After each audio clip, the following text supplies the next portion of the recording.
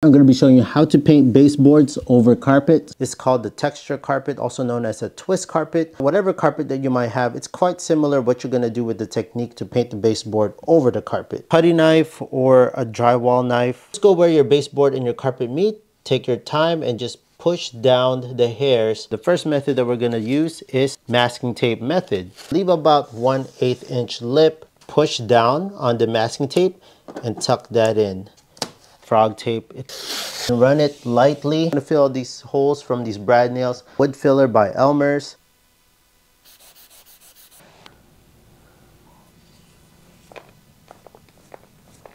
I take this off while the paint is still wet, so just wait a few minutes for this to dry and then you can take out the bottom.